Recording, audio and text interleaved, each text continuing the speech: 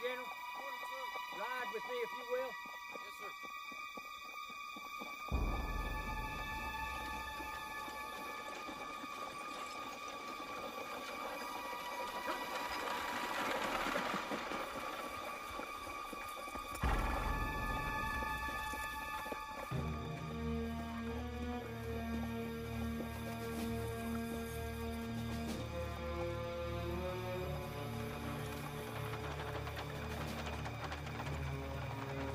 General Longstreet, you have General Pickett down. He is fresh. I want you to bring your corps forward. Take those heights in the center and split the Federal line.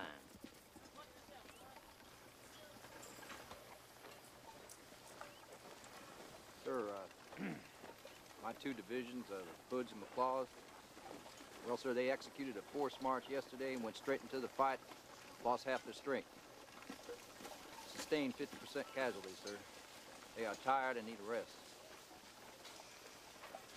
There are now 3 Federal Corps in those 2 rocky hills on our right flank. If I move all my people forward, well, we won't have a flank at all. They'll simply swing around and crush us. They are well entrenched up there. They aim to fight. They got good artillery and plenty of it. Sir, any attack we make will be uphill over open ground.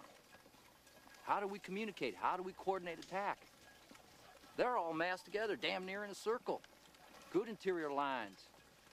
Anywhere we hit them, they'll bring up reinforcements in a matter of minutes.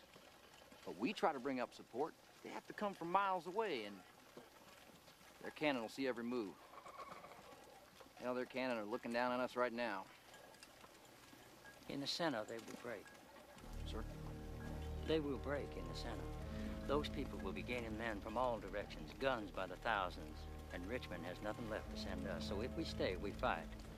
If we retreat now, we will have fought here for 2 days, and will leave knowing we could not drive him off. And I have never yet left the enemy in command of the field. No, sir. Retreat is no longer an option. The enemy has been attacked on both wings. He has reinforced there and is strongest there on the wings, the hills and the rocks. So the weak point is in the center. They have command of the high ground. But in that long slope, you see there? The long slope in the center, there is where he is most vulnerable. General Pickett's Virginians are the only people not yet engaged, yes? With General Longstreet in command, my old war horse, meeting the enemy face to face on ground of his own choosing, and with honor, we will prevail.